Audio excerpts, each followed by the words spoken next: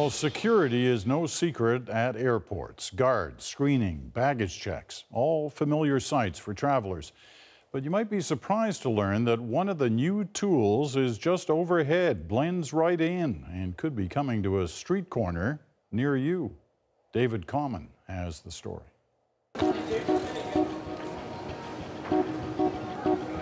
You would expect heavy surveillance at a major airport, but you'll never guess what's watching.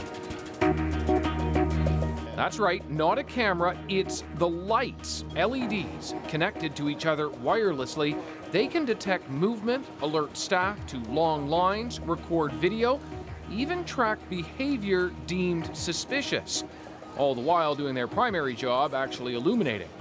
All of those lights, all of them are capable of recording video and sending it back to be monitored. They can record for gas leaks, they can do all sorts of things, just the lights, and also shine light. You serious? Serious. This is unbelievable. This is fantastic. Well, if you're one of those who has the gee whiz reaction, I can't believe the lights act as a video camera, well, you'd be amazed at what else they can do. IntelliStreets is so smart that it can know where the sun is and turn off one side of the street before the other. Lighting companies see it as a new frontier. Lights with built-in processors, even memory banks to record video and sound. Street lights, which dim unless a car or pedestrian is nearby, and do so much more. You could obviously use it if you wanted to keep track of, say, criminal activity, but you can also use it to see how deep the snow is around the area of the light, to let city know, for instance, where they should be plowing. Incredible technology, but are you feeling like it's Big Brother yet?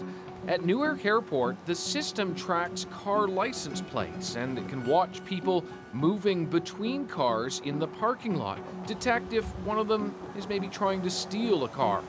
The technology would even allow the lights to listen to private conversations in public spaces.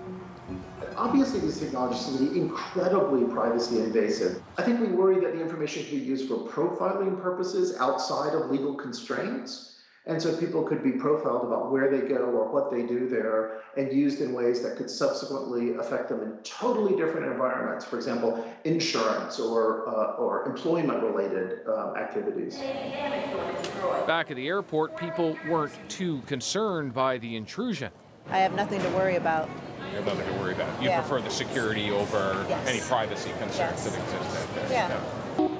You can expect LED lights to spread. The advantage to cash-strapped municipalities and others is these lights. They last longer and use much less power than basically anything else. All the other capabilities, like listening and watching, that's just a bonus. David Common, CBC News, New York.